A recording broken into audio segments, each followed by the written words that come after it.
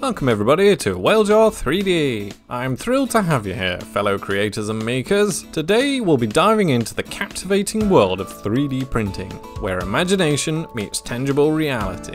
So grab your digital chisels and let's sculpt something extraordinary. Before we even touch Blender, let's talk about inspiration. You know that feeling? That spark that ignites when you imagine an object taking shape in 3 dimensions. Maybe it's a sleek spaceship or an intricate jewelry piece, or, well, as we'll explore today, a humble yet versatile box. Why start with a box? Because simply it's our secret weapon. Boxes are like Swiss Army knives of 3D design. They hold treasures, organise chaos, and look darn cool doing it. Plus, they're beginner friendly. Nobody ever said, I regret learning how to make a well-fitting box. And here's the twist. Our inspiration today comes from our sponsor, Whalejaw Customs. Everybody we asked agreed. I agree, man. I agree.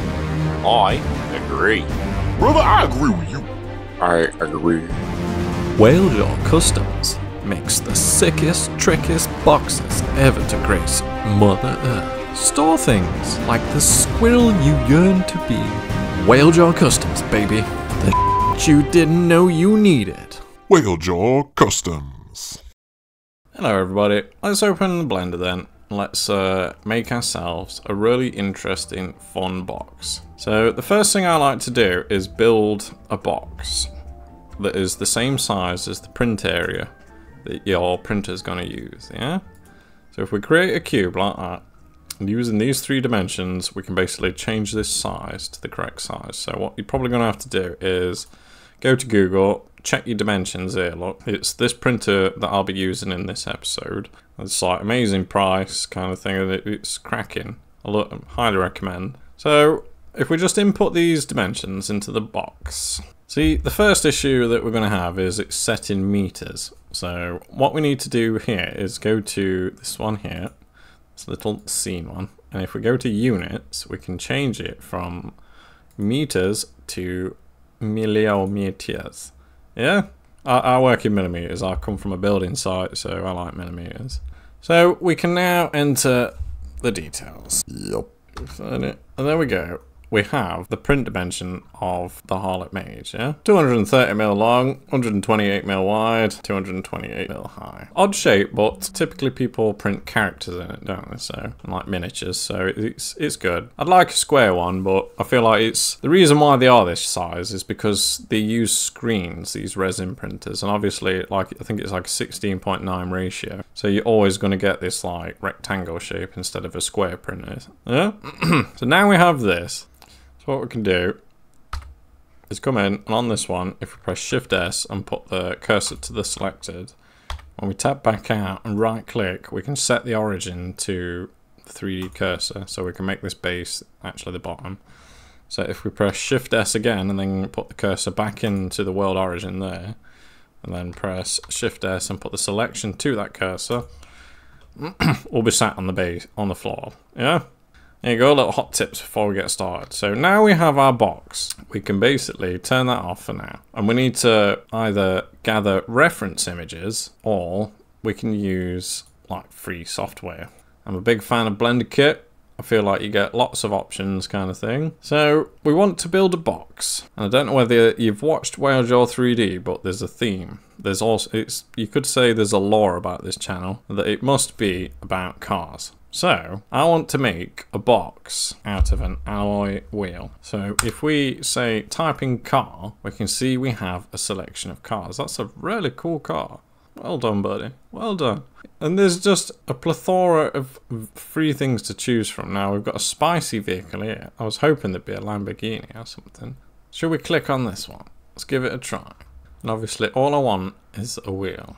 We don't even need the textures. Oh, it's a nice wheel though, I like it. So it's finally downloaded. Put it in Cycles to have a quick view. We only want the wheel, which I'm pleased about because the car does actually look broken. I'm sure it's an easy fix, but... Jesus, man, look at the state of this model's insane. What is going on with this? Might want to restart this.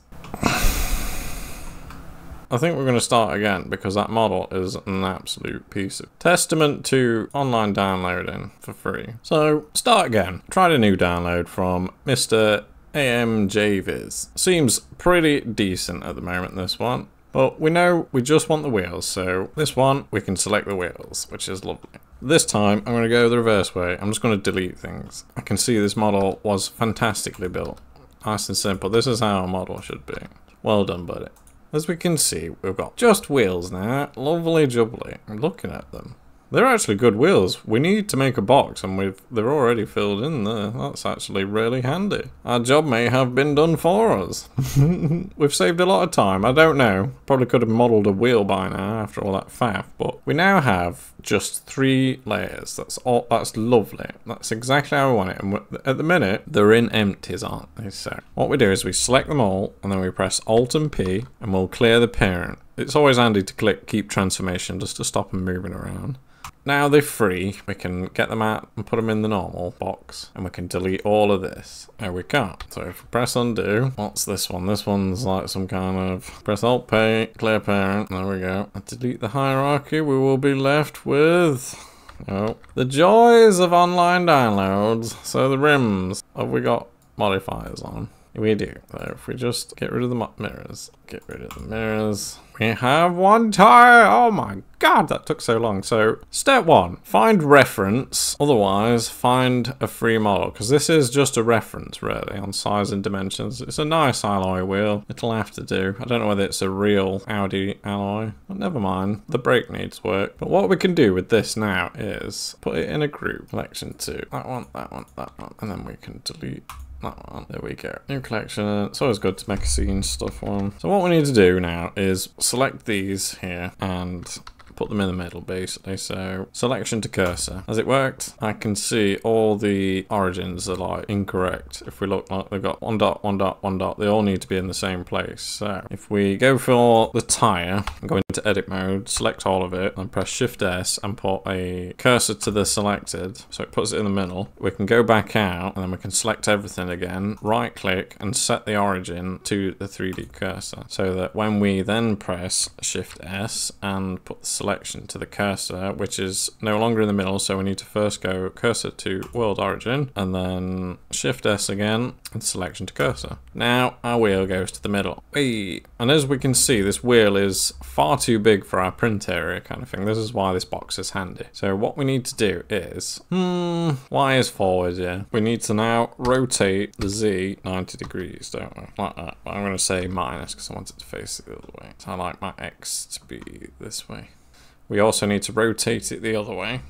Well, not necessarily. If we scale it down anyway, so it fits in the box. You could, in theory, print it like that, couldn't you? You could have an absolutely massive one, but I've found with boxes, up to about 100mm is like, it's enough. Like, if you're drinking out of a cup of tea mug, you know what I mean, an average mug, I think they're 7 ounces, they're about 80mm wide, you know what I mean? So if you're making a little trinket box, I'd say 100mm is plenty, but you can go up to, obviously, as wide as that is, which would be like 230mm, but do you really need a box that big? I'd like to try it, but for my sakes, I'm going to rotate the X, or is it the Y, 90 degrees and drop it on the deck like that so that I can scale it within the bounds, you know what I mean? You just put the see-through mode on so you can see. And we scale it, we've basically got the bed width, you know what I mean? And then you can actually think about how it's going to lay out with all the multiple pieces and everything that you're going to do. Yeah? And then when you export it, this is the reason we're doing this is so when we export it, it's exactly how big we want it, you know what I mean? Because if you knew what dimensions you were making, you could just then enter these dimensions into here, couldn't you not? Now we've done this, we can start thinking about making a box and doing some actual Blender work. So we can get rid of this now, we can turn it off. If you press this one here, it just completely shuts the whole thing off the system. We're not going to need that for a long time. We've got ourselves a wheel, haven't we? And what we want to do is make the inside of that hollow so that we can put things in, don't we? The first thing we need to do is we need to optimize how much space we've got in it. As you can see, obviously on a car, that's where it should be. But realistically, we want to be using at least 3/4 of that void space for the bottom half, you know what I mean? To just make the box useful, basically. And this is like the joy of a box. You've got to think about things when you're making them, you know what I mean? So if we bring this up, like say that much, that'd be ideal where we could put it. And that actually feels pretty good. We can see here we've got an issue with the caliper, can't we? And if we open up in edit mode, we can see that they're actually in the same layer. So what we need to do is unselect everything. And if you press L over an object, like that one, it will select the whole object. So what we need to do is separate this caliper from this brake disc so we can modify it. Make sure we grab every layer. If you press Alt Z, you can go into see-through mode like that. And once we've selected everything, if you press P, you can separate the selection. So now we have a new layer up here. Let's rename it caliper. We now can modify this caliper. Obviously, that disc does look like a nice happy distance without wasting room. So this disc, can we just send it down, G and Z? What would happen if we put it there? See, it falls off here, so it's not going to work. So if we press the forward, the question mark button, we'll look at it. We can see that's quite a tall item. If we now go into edit mode, select everything, scale it with the letter S and Z, we can probably crunch it down like that, can't we? Still looks like a brake caliper. Some say it's cheating, but I don't know. Have we got some damaged artifact here? Maybe. I think what's happened there is I've got merged vertices on here. That's something to always keep an eye on. So if we undo that, undo it again, undo, we need to do the same, but this time turn this one off, auto merge, because obviously it's done. So we'll scale and Z, and we'll send it up again like that. We've got ourselves a nice flat caliper. Simple stuff. Right, if we press question mark again, we'll come out to here and we can actually move it down to where we want it, can't we? Which is probably about there, we'll see. If anything, should we hide this? If you press H on an item, you can hide it. Now, if we look at it, it looks like it's actually bang on in the middle. That's actually pretty good, isn't it? That's pretty good. But what we need to think about is when we put this together, this is going to be like Lego. Now, something I've learned is, do I want to take a chunk out of that and stick it on this? Or do I want to take a chunk out of this? You know what I mean? I feel like I should take a chunk out of this. This should realistically be lifted up just enough so that when I cut it out, it cuts everything, you know? So if we bring it up, say to there, when we put a modifier on here, which is called a Boolean, the most amazing modifier, it's also a computer killer, so get ready.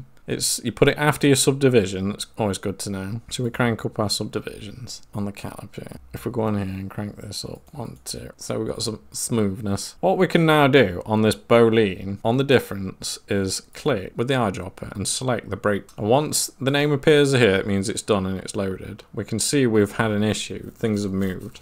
Usually what this is to do with... I think what's happening here with this is there's too many objects within this brake caliper, you know what I mean? So it's just getting confused, like it'll go in and out because there's like 5 different models. So these are the issues you're going to run across when you're wanting to do these wacky ideas, you know what I mean? So we're probably going to want this one, and I feel like this one. That's probably what the issue is here. There's 2 different objects, you know what I mean? So what we're going to do then, it's an interesting problem that needs fixing, and might as well show you. What we're going to do is we're going to completely dismember this model. These 2 here are what's causing an issue, I think. So if I press P on the selection and separate them out of the model, if you press Alt and H, you can bring back what you've hidden. Now, these 2 models should be okay. It's this one that's interfering because it's intersecting so severely and then contacting the Boolean. It's creating like an oddness, effectively. So if we back out edit mode now and click on this one, what we need to do is add this to this model, you know what I mean? And what we may as well do is do the same for the top as well.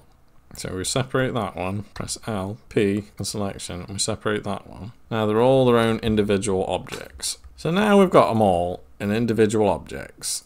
Well, the first base piece is this one, isn't it? So can we union combine messages? It's one of these 2.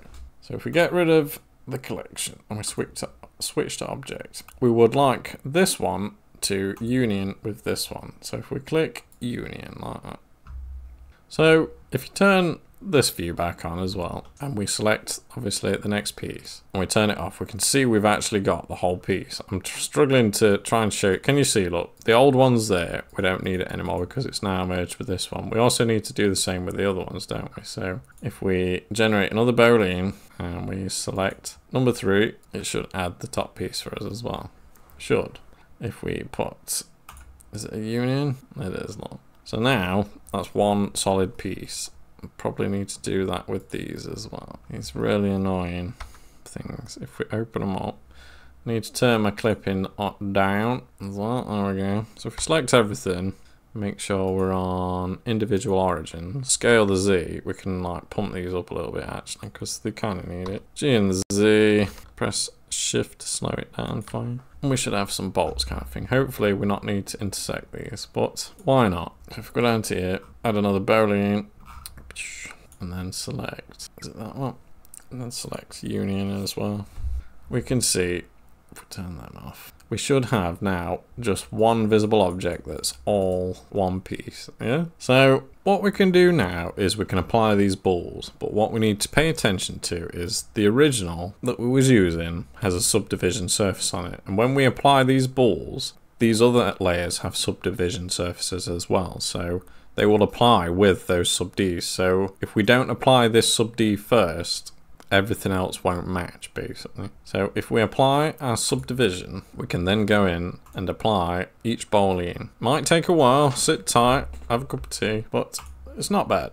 Apply the last one. There we go. So now we have one object that if we press enter and look inside is a solid mesh kind of thing. It intersects with each other. There shouldn't be any insides on it, you know what I mean? And that's how you can join multiple objects together. That's probably a really handy tip actually. I'm glad we went through that together. I'm sorry if it bored you, but the best way to learn is just make mistakes, you know what I mean? And I'm showing you the mistakes you're going to make. Yeah? So if we press question mark, we can go back into this world and we can start where we left off, which was trying to Boolean this item onto this. So what we can probably do now as well is clean up all these made. If you create a new collection, if you're like me, and you're scared of throwing away something you're going to need later, just create a junk folder, collect up all the old stuff and just chuck it in it. And you can always come back to it later on. If you turn this button on like that, you can just saves your scene trying to load all that data when you're not using them, you know what I mean? So now, if we select this one, and we go back to our favourite tool, which is Booleans. I love Booleans, it's so cool. You can do so much with them. The infinite customizability, really. As we can see, now we have a solid mesh. So in the end, we have a nice simple caliper that has been balled with the wheel. So if we now press question mark to individually view it, we can see we have our item balled. It also has these items on here, which is interesting. These might actually be good for locating it and like sticking it on actually. We're gonna have to make them a little bit smaller, you know what I mean? I feel like we don't need to do that. Glue's better. I'm a big glue guy, you know what I mean? This is what I've learned. Sorry trying to be fancy with all these like little clicky bits, but make it easier on yourself. So what we need to do is we need to make that flat, don't we? So if you remember, we've got the brake disc here. Let's rename it. We've got a brake disc, which is our real one, and then we've got our balls, which is just down here out of the way, and we just need a cheeky ball, which can go up here. We'll put it in the box. We'll call it a brake disc because it's not the brakes, it's the brake disc. And what we can do is we can turn it back on, click on it, and then go into edit mode. Press question mark so we can separate it out. We basically need to get rid of all those holes. And if we look, those holes don't actually go below. So what we potentially can do is we go up here. We're going to have to go through and do it individually in 3. If you press 3, so you get face mode, you click on this one and then press Control and plus, like that, like that, like that. You'll get to that amount. We can then dissolve the faces maybe? Yes, we can. And it makes it flat for us. That's perfect. That's exactly what I want. And what we can do now, if we go into one mode and press M for merge, we can merge them all at the center of that. So it turns back into just a normal vert. This is how we're going to have to solve these. And what we could do is do multiple at once. So if we press Control and plus again, that 1, 2, 3 times, and then we press X and dissolve the faces, makes them flat. I don't know whether we're going to be able to merge at center, because it's going to do that, yeah. So what we're going to have to do is individually click them, merge at center. It's literally a 2-click thing, bang bang, bang bang, bang bang, bang bang. You know what I mean? Bang bang. And we should have now a flat surface there. We've got a couple more on it. It's like a game. Gotta shoot them all. And if we press question mark to go back out now, we can just inspect. I think we caught them all, didn't we? And we turn off this one just so we can see it. And we press Alt Z so we can actually see. I think we got them. No, we completely missed them. It's not a problem though. If we rotate the Z, we can see it's not in the middle by any means, shape or form. Holy diver, that's off. So what we need to do is center these Downloading things off the internet. I love it. As we can see, they're not in the middle. So if we go, click on them both and go into edit mode, select all, press Shift S, cursor to the selected, it'll find the center. There's no way that's the center. So what we need to do is get a more accurate measure. You need to be aware of these things, you know what I mean? So if we go into 2, and we select that ring there, and press Shift S, cursor to selected, that's the true center. You know what I mean? Be observant. So what we can do now is go back out, we make sure we're both selected, right click, and set the origin to 3D cursor. That's our center now. So if we Shift S, cursor to the world origin, and then Shift S, selection to cursor, but keep the offset, we can now attune to our central placement, which is amazing. And then just move it down, obviously. Get it back to where you want it, which was about there, wasn't it? Check. Alt-Z is your friend. Don't be scared to get into using it. We probably need to hide this, don't we? Because I can't see anything. Which one is it? That one. If we just bring these down a bit more, because we've got that Boolean to think about, haven't we? Yeah. So now we should be able to turn off the ball again. And if we click on this one, Alt-Z, and check on it, we can see we got 1 remaining. Well, that's probably because we need to rotate it. It's a hard knock life for me. So we can now rotate the Z. Hey, this is why we're doing it, wasn't it? And then we can just turn that bold patch in. Awesome. Yeah? All this crazy squiggly edges because it's interfering. If we now click and check, we can see we still have one? What? Let's turn that one off. That don't make sense. So then, fast forwarded, we've got this nipple problem. What the problem is this is gonna get you, is we had the wrong bool selected. That's why it's always good to call them bool to make sure that you're on the right thing, yeah? So now, if we press Alt-Z, click this object, and press question mark, we can look, we now have a fitted brake caliber. When we print that, it'll fit snug to this brake disc here, which, we don't want to see that one. Turn it off, let me turn this one on. So when we actually sit it on our brake disc, it's slightly protruding, look, as you can see. We've given it room so it doesn't touch the bottom, you know what I mean? It guarantees it'll sit flush. We now have the first piece of our fancy box. So the first portion of our wheel assembly, this is the hardest bit, I promise you. We can see that brake disc needs filling in the middle, don't we? So if we go in question mark mode and we go into edit mode, Control Z so we can see. Face mode, press Alt, select a loop. Can we do it? There we go. This loop here, if we press Control and plus to expand it, we need to extrude it and then scale it down really, don't we? And then what we need to do is select this ring here using Alt, extrude with a Z, let's give it a chunk for now. Then what we can do is press edge mode with button 2 and start dropping in some edge creases, you know what I mean? Like that, because we basically need to make a realistic brake disc, don't we? So if we exit now into object mode and press question mark mode to check, we can see it's still big, lad. So if we go in, face mode, select the ring, and then press G and Z, we can bring that in so that it's within the boundaries. That's pretty much within the boundaries, isn't it? How is that not in the center? That wheel's a bit wonky, lad. So the tire and the rim. Let's select the rim and the tire. These have never been in the middle. So we Shift S and cursor to, well, selection to cursor. There we go. The middle now. Oh, that will wrecking my eyeballs. So now what we need to do is check that calipers still don't hit. I think we're good. Now we've built our decorative part, which is our caliper and our brakes, we need to look at correcting this model here.